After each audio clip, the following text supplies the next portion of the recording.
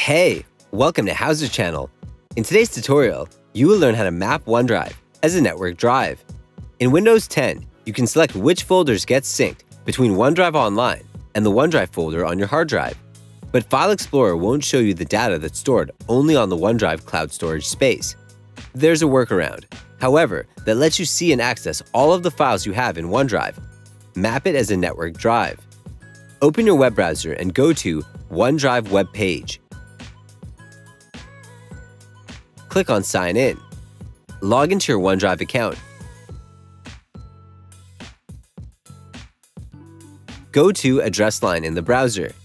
Select and copy the letters and numbers that you can find after $sign. Open File Explorer. Right-click on this PC. Choose Map Network Drive from the list. Go to Folder field and type https://d.docs.live.net/ and paste the letters and numbers you've copied.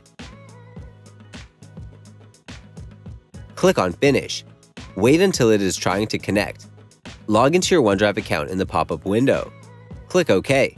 You should now see all of your OneDrive folders and files under This PC in Windows Explorer, whether or not they are stored locally on your computer.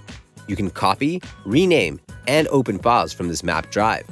If you want to disconnect the drive, right-click on it and choose Disconnect from the list. That's it. Thanks for watching the video. Please like it and let us know if you used any of our tips and tricks. Subscribe to our channel. We upload new tutorials every day. See ya!